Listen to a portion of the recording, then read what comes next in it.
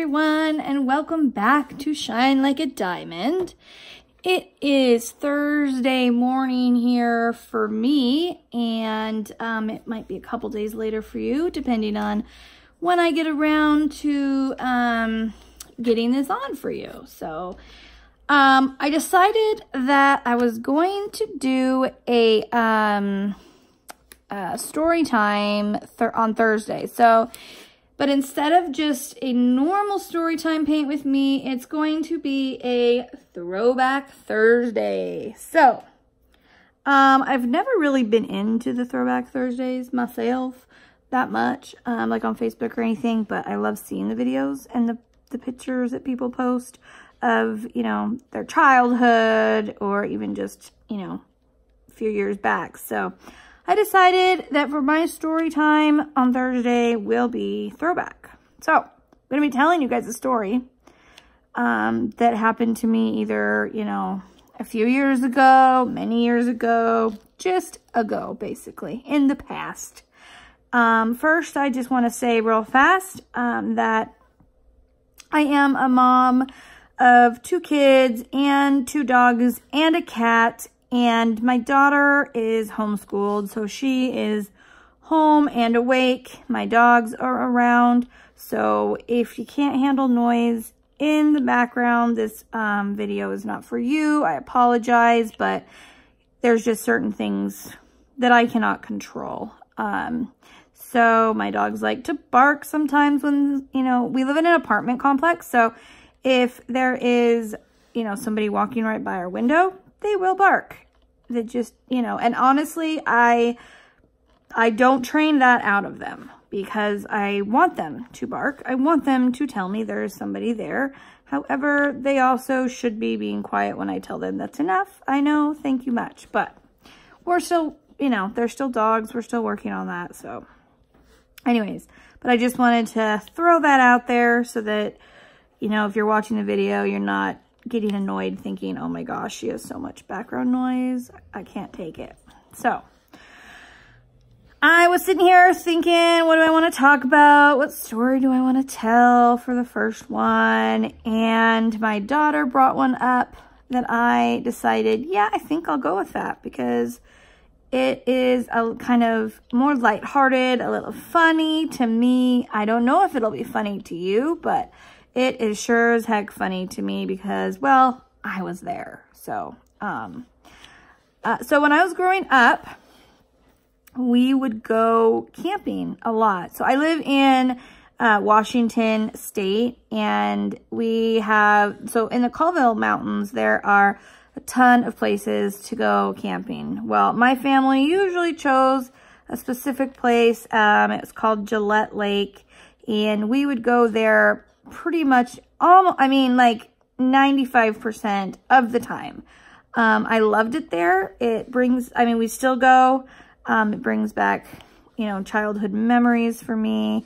It's nice because there is, you know, there's a lot of people, and they have like this kind of cabin thing across the lake, so you can rent boats and canoes and paddle boats and all that kind of fun stuff. And they also had, I remember as a kid, one of my favorite things was that we would walk or bike over there and get ice cream because, well, when you're camping, you don't really have a place to have ice cream.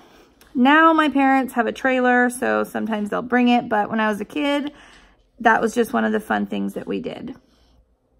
So, getting on with my story, I was probably, I want to say, in between 10 and 12. And we were camping, and we would go usually for about a week at a time. Sometimes it was just a weekend, depending on, you know, what my dad took off to go. So we would do fun things like going huckleberry picking and fishing and hiking and boating and like all that fun stuff. So this one day, we decided we are going to go fishing, but we're not going to go at the lake we are at. We decided we're going to go to this little, like, campground where there's no real bathrooms. Like, it's this, you know, pretty, kind of deserted, actually, campground where they're, sorry, my daughter just, anyway, she showed me a sign, so I was trying to read it and remember what she's talking about.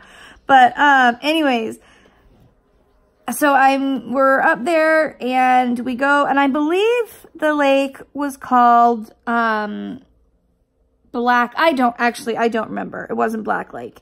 But anyways, it was like this little creek that came through the campground. And we had heard from people at our campground that it was a good place to go fishing. And so we get there and, like, I'm not kidding you guys, there was nobody there. This is the middle of summer. The campground we were at was fairly crowded, but there's like nobody there. And so, you know, we're like, oh great, you know, we'll have the whole place to ourselves. So we find a place to pull the truck in and we go off, and yep, sure enough, there's this nice little creek that goes right through the campground and you can go and fish. They have these little, there's these areas of the creek where it pools up, and there's quite a big area where the fish like to hang out. So it was actually a really nice place to go fishing. Well, we had brought lunch that day and we were going to stay the day. So we fished through the morning and we're getting ready to go up and find a picnic table in the campground to have lunch at. And, you know, there is a lot of open picnic tables because nobody is there. So, it never dawned on us to maybe why no one would be there, but there just wasn't. So we go and we find the table that's, you know, within close walking distance of the bathroom. So me and my dad and my sister's 2 years older than me. Her name is Andrea. Me and Andrea and my dad, his name is Dave, but you'll never hear me refer him to that, obviously, because he's my dad.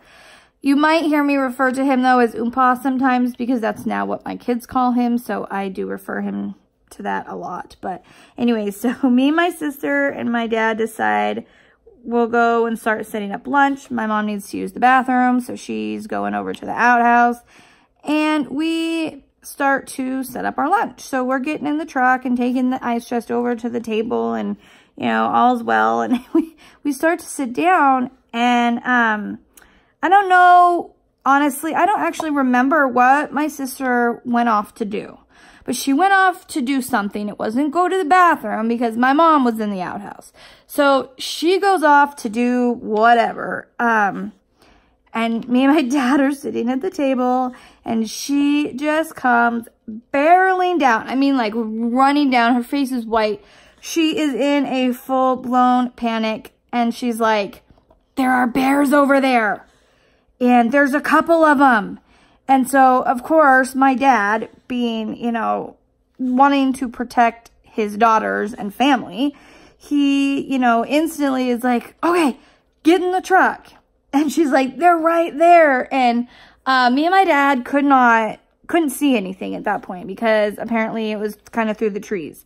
So, but we hear rustling around. And so we jump up, and my dad practically drags me to the truck. I mean, because he's going way faster than I am. He throws us in the truck practically. We get in the truck. Well, my mom, she is still in the outhouse. And because this all happened fairly fast. So she was still in the outhouse. And my dad yells something to her about there being black bears, so to stay there, until, you know, he says it's clear. So we're getting into the truck, and my mom's sitting in the bathroom, and she says she remembers sitting there thinking, oh my gosh, the bears are gonna come over and like tip me over and eat me because she's in this little dinky outhouse. And so, anyway, so we get in the truck. Well, my dad decides, let's turn it on, drive kind of around this loop that the campground was, and go and see if they're still there. Because we were sitting there for just, you know, a little while, kind of waiting to see when it was safe to get my mom, get our things, and get the heck out of there. And so my dad says, okay, well, we're going to drive over and we're going to see what's going on. So he starts to he drives real slow, and we get kind of in the area. By the way, she had said they were black bears. Definitely black bears. So, you know, those of you who don't know anything about, you know, the wilderness or whatever, black bears are usually more scared of you than, you know, you are of them. But if they have babies with them, that is not the case. They will defend their babies to the death. So being that she said there was more than one, that was probably, you know, running through my dad's head that there's probably some babies or something. So we're going really slow, driving over to see, you know, where she saw them, if they were there, what was going on. So we go and we're driving over, and all of a sudden, my sister, she's in the back, and she starts screaming, there's a grizzly bear too, there's a grizzly bear too. And my dad he gets this look on his face like, what? And he turns and looks at her, and she goes, no, Dad, I saw a grizzly bear. It was brown. It was not black, but I also see the black bear. And, he's like thinking in his head, that's really not possible. Kind of like, why would there be a black bear and a grizzly bear in the same campground? And I don't even think grizzly bears were or are around that area. I don't know. I don't know that much, but I did know that my dad was like, are you sure? And she's like, no, Dad, I saw it. It was definitely brown, but I saw the black one too. And so he gets this funny look on his face, and he starts kind of looking in the direction that she saw them. And as he's looking, he opens his door.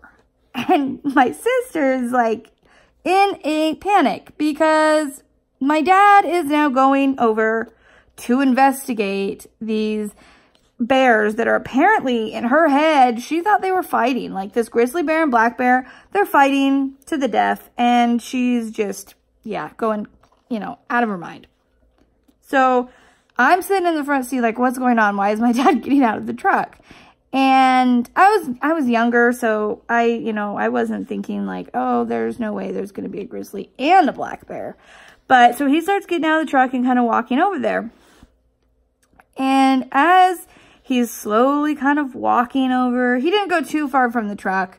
He's not stupid. And so as he's walking over there, we hear this sound. And we're like, okay, definitely there is something there. And then he sees something, and we didn't see it because we were in the truck a little farther away than he was. And then he just starts dying laughing. So, of course, my sister's like, what are you laughing at? And he tells us to come. And I, of course, jump out. You know, my dad's going to keep me safe. I'm not, you know, I knew something was not right with my sister's story. So I jump out. And I think at this point, my sister was still in like a, what are you doing? Don't get out of the truck kind of thing. But he goes, no, come here. And so he calls me and my sister over. He tells my mom, he yells to her, because meanwhile, she's sitting in this outhouse this whole time. He calls to her saying like, everything's okay, come out. And so we are walking to my dad, and all of a sudden we hear this moo. And I died. I mean, I'm like, that is a cow. That there is no bears. There are this herd of cow that are walking through the campground. And for some reason in her head, she saw bears. And I mean, who expects a herd of cow to go through a campground that is like this campground, like I said, in the middle of nowhere?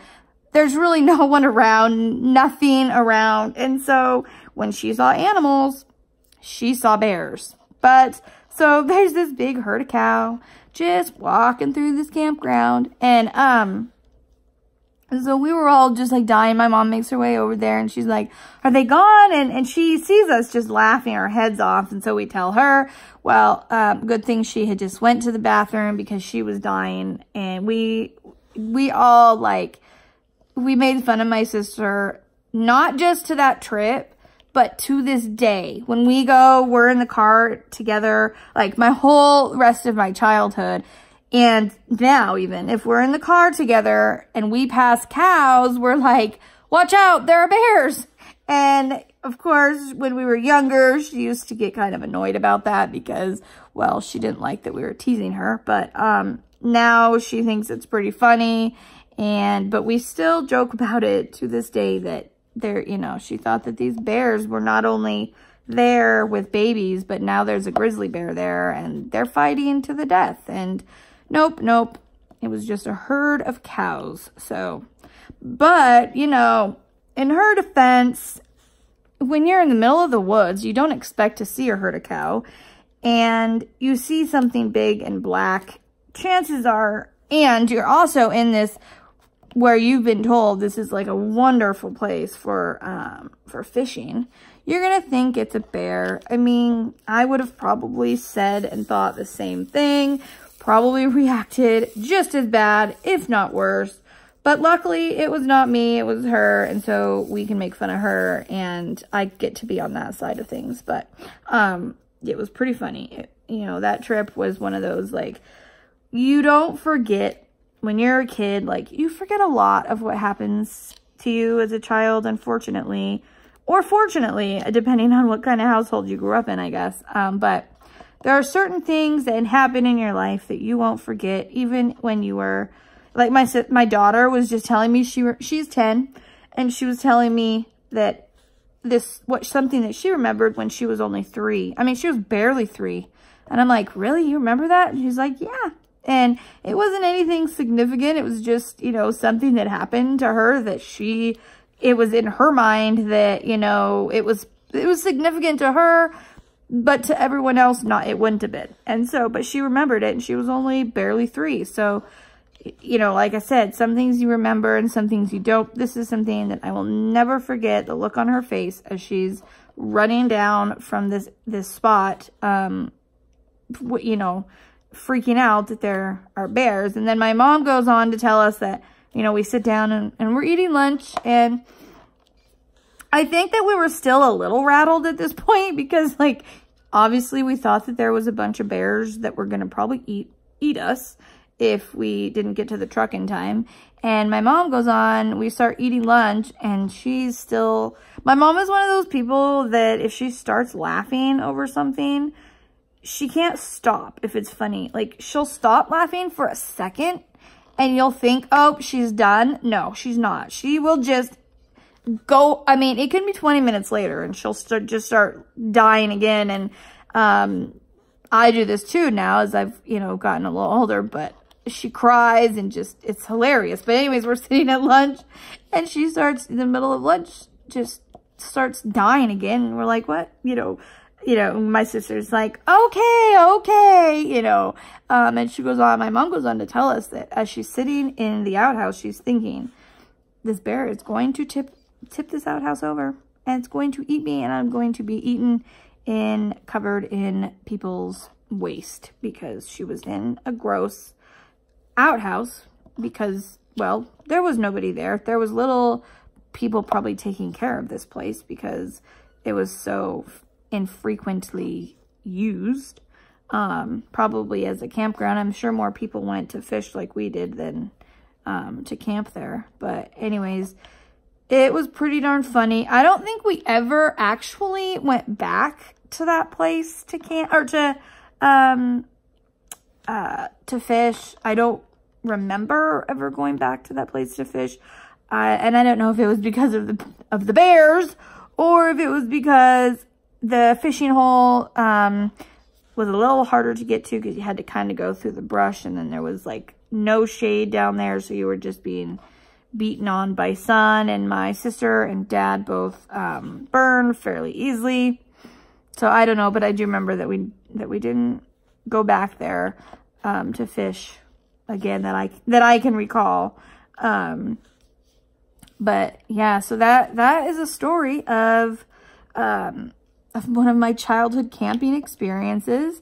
And this morning, so I'm trying to think, I'm like, yeah, I'm going to have to come up with you know, some things that I can talk about and remember. And my daughter just instantly chimes in like, the bear story. So I was like, yeah, that's a good one. That was pretty funny. It, you know, it was one of those things like nowadays too, if somebody brings it up, the four of us just die. My grandma, even though she wasn't there, she finds it to be pretty darn hilarious too. And she'll start crying, laughing when we bring it up as well. So yeah, so that's my throwback Thursday story time for you guys. I will be trying to put a story time Throwback Thursday out every week. I'm going to try to get this one up to you today. It is the 23rd today. If for some reason things come up and I am not able to, I will start this next week. However, I don't see anything really getting in the way of that.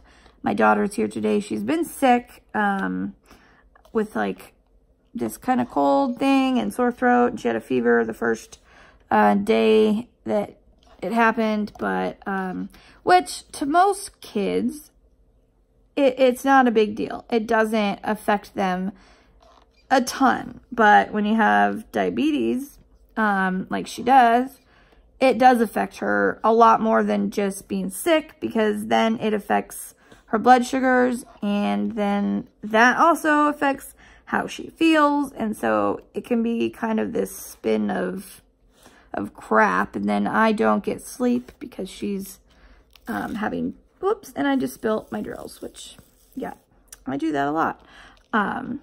But so yeah, I didn't get a ton of sleep these last couple nights, which my doctor just told me the other day that I need to make sure I am sleeping more, because my lack of sleep is starting to affect my health and things that, some of the health conditions that I already had previous, you know, that I've had for years, but that definitely are kind of inflamed by not getting a lot of sleep. But yeah, like my jerks, if I'm tired, they're about 10 times as bad. I get them way more frequent, and they're hard because I always spill my drills. When I used to, before I started diamond painting, I used to do paint by numbers a lot, because as crafty and artistic as people like to say I am, and, you know, you put a tube of frosting in my hands, I can pretty much do whatever you want that cake to be. You put a pencil in my hand, and you're lucky to recognize a stick figure that I draw. I'm just not artistic in that way. So I really liked the paint by numbers, because I could do these paintings and they would be wonderful and everybody would be so impressed, and then I'd be like, yeah, it's just a paint by number. I did not do that by myself. But when I used to do those, and I really enjoyed them, and I've done quite a few of them, I spilt paint a lot. And on myself, on my clothes, on the floor, on the table, on my kids. Like, I just, you know, because not only is it just like a that, sometimes it's a that. And so whatever I have in my hand can be thrown across the room, which I always have to have a cup with a lid and plastic, because I've been known to throw, at my mom's one time, I literally threw a glass cup of milk across the kitchen, and I've thrown juice, and I've thrown pop cans, and as funny as it kind of is at the time for people to see, for me, it is very annoying, and it is very gets in the way of what I like to do, because it does. I mean, I've ruined even a couple of paint by numbers, because as I was painting like a real little area, and I'm trying to keep my hands still, I do this. And so then I have to like go through and try to fix my work. So when I found paint with diamonds, I did one, I was like, oh my gosh, now if I mess up, it doesn't ruin the whole piece and all that work that I just put into it. Now granted, I you know, have to pick up drills, which I have a lot of little tricks on how to do that, which will be another time, another place. But, I also, you know, sometimes have to pick them if I spill them and they go onto an open sticky, onto the drill field. Then, yeah, it's a little annoying to pick them off, but it doesn't ruin the whole project. You know, it doesn't make it so that I have to go and try to figure out how to cover up a big splotch that I did myself. So that's one of the reasons that I really definitely prefer paint with diamonds over paint by numbers. And I just love it. And like most of us who have started this craft, it's very addicting. Not only addicting to do, but addicting to get new ones, addicting to get other people addicted. I don't know if you have, but I don't know how many people I've told about it and that have started because, you know, I've told about it. One of my good friends who used to live here, she used to be the manager of the complex. I got her hooked on it, and I think she might have completed. Now, she worked full-time up until she was no longer the manager here, which is in another video, but she had completed about 3 of them, but she probably has 20 of them in her stash because she is always finding ones that she wants to do. And now that she's not working full-time at the moment, she hopefully will have a chance to do a lot more of those. Maybe I'll even try to get her over here to do a little paint with me. Because that might be fun. And my daughter I might get her to do one of those too. I don't know. We'll see. She's started to get into diamond painting a lot more in the last few weeks. Before she liked it, she did it. But it would be, you know, it could be weeks between her working on it. Well, I got her a Diamond Art Club one, and she has worked on it every single day. I'm trying to find drills, and yeah, there's no more in there. But yeah, so she's worked on it every single day. And so I am very happy about that because not only is she starting to want to do it, but now she's like, she wants to go and pick her own out. I got her off of the Diamond Art Club.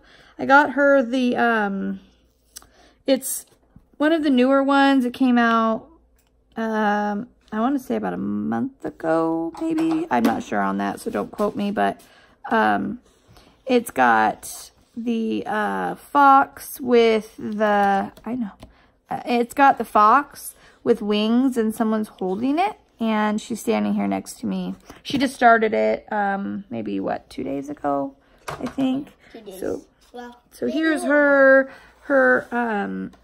art. Let me make sure you're in the shot here. So she just started it. So she's got a nice strip going here. And if you don't know which one it is, let me bring that down. So it is this one. It's a little hard to see, but I think it's going to turn out super cute. There's like a horse one and a cat bat one like that too. So we'll see if she saw a couple other ones that she was really interested in wanting to get. So, I might have to do that. And then on top of that, which I will let you go in just a minute. On top of that though, it's a craft. It's a found for me craft inside of a craft, because I then decided I really hate, like with a passion, these. I'm going to show it to you in just a second. Let me pull these off. With a passion. I don't like them. I was having problems with them. I have carpal tunnel, and it was like holding on to it. It's so small and it's so slippery that I just didn't like it. And then I was like, oh, I'll put one of these nice little cushies on there and that'll make all the difference in the world. Well, nope, because then it's like slides down like that. So then I'm like, okay, how can I fix that? So I put some double-sided tape there. So if this is all you have, guys, here's a quick tip on something you could do if you do have a cushy and it's sliding down and bothering you. Wow, I can't talk this morning. Double-sided tape. Put it around your thing, put this down over it, and it will hold your squishy in place. Or you can also use super glue, but I tell you, it will change your life.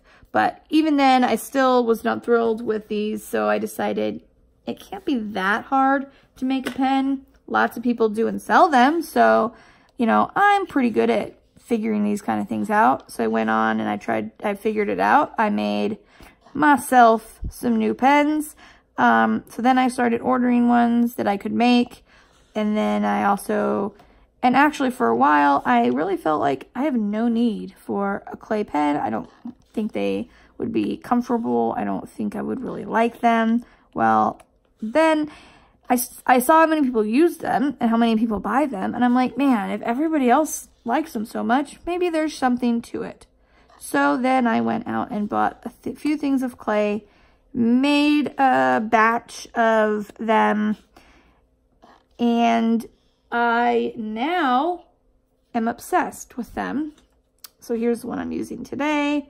This was in the second batch that I made, and I love it. One of the things that's nice about these is you can choose your thickness. You can do them. Where's yours, Maddie?